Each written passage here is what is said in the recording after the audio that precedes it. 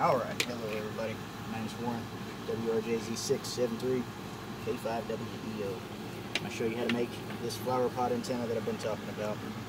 Get the instructions off the internets, and these are your numbers that you're going to be working with. Your top element here, I've already stripped away and exposed the inner core of the coaxer. There it is. Did that on one of my other attempts to make this video.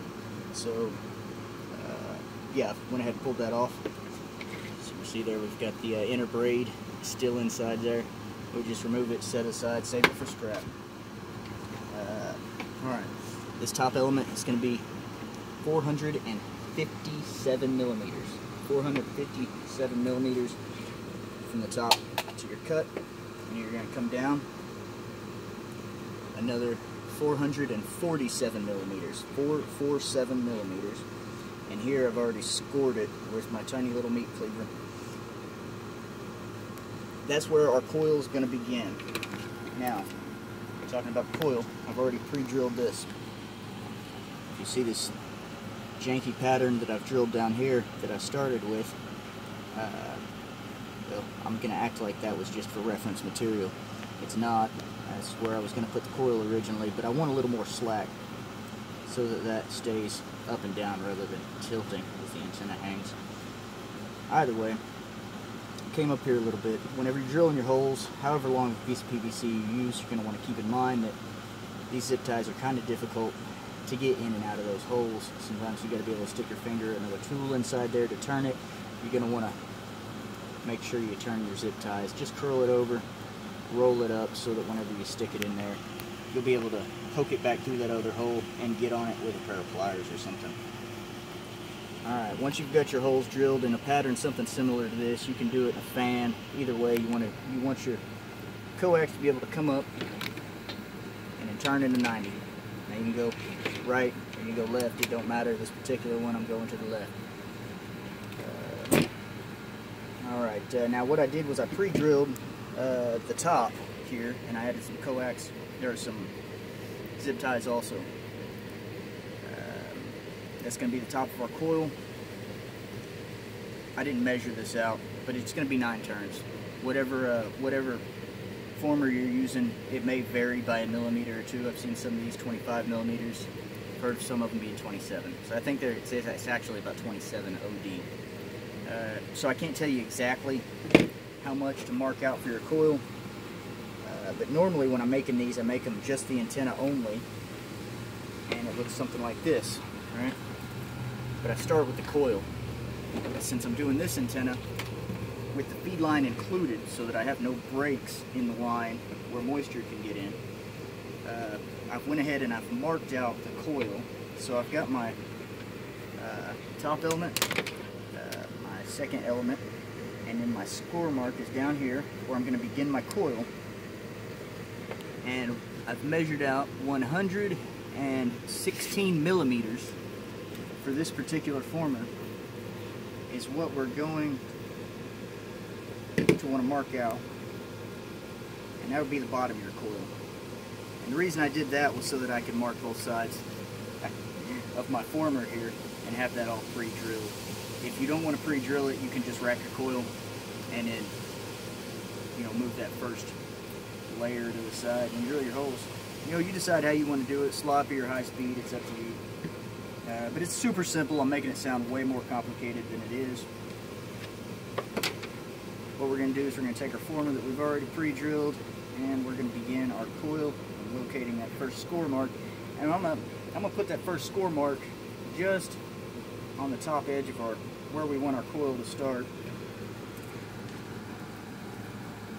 Let's see, think about the way that's going to wrap.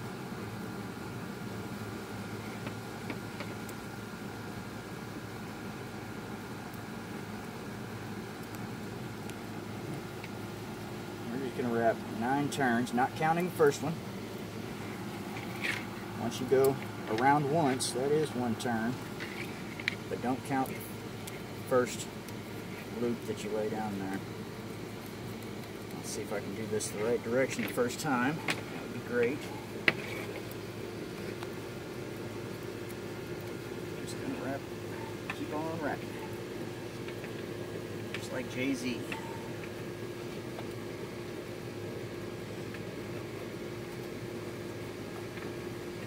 Do little tactical turns here.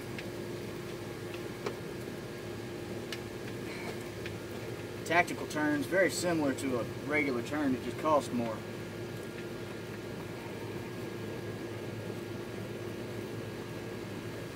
Tactical turn the other direction. So I went the wrong way.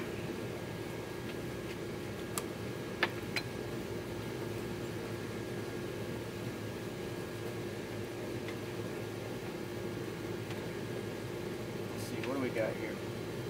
Don't count the first one. So there's 1, 2, 3, 4, 5, 6, 7. It's gonna be a tight squeeze. I drilled these holes really, really tight. We're gonna have to make some adjustments probably too. So, all right, yeah, we're gonna get them on there. We are gonna get them on there. 1, 2, 3, 4, 5, 6, 7, 8. One more. We're right on the money, ain't we? Do a dance little jig here. All right. And we are right in there on that zip tie. Let's pull him up above. All right. I'm gonna rotate that coil just a little bit so that I can pull a little more out the top. And get that first score mark up above the coil, and I like to get it to where it's coming just out of that 90. That's where I'm assuming the antenna starts. And if you go a little bit long, it's not a bad thing because you can always trim in tuning. So if you go higher than that, you know, let's say your top element is supposed to be 157. If you took it to, or I'm sorry, correction, 457. If you took it to 460 and you trimmed off those 3mm later, it wouldn't be that big a deal. But most of you guys know that. Just you always want to go a little bit long anyway. I didn't on this particular one. Kind of having faith in the system, but we all know how that works. All right, there's my score mark. Let's get my zip ties strapped down, and they're curled, so they're kind of pain to get in once I've curled them, but part of the process. Strap that guy down. Alright. Little antenna bondage here. There's 1, 2, and Tracy. Alright. Uh-oh, coil come unwound. It's alright, we're going to wrap it up tighter anyway. Get that thing good and tight around that former. Just because it looks cleaner. Probably sounds better too.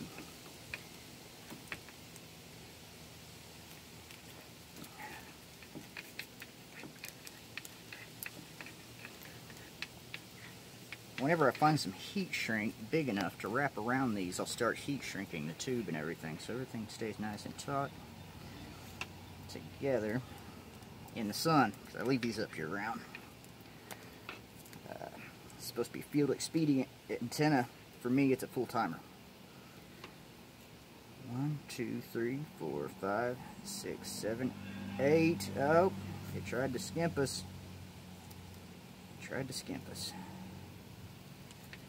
Let's get a 9er. Let's get a 9er in there.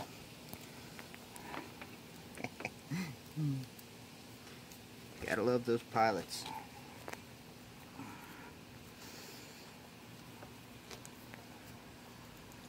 Yeah. I'm just giving a little hell. I say tree. Fife. Can't make fun of the 9er guys.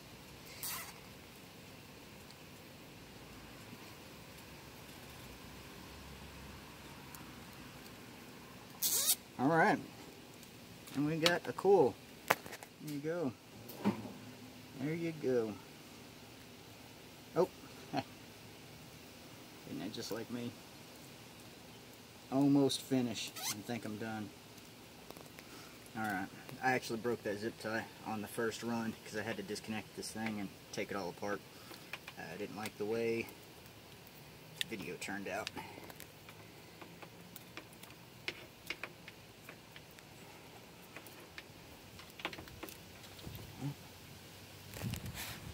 There's that.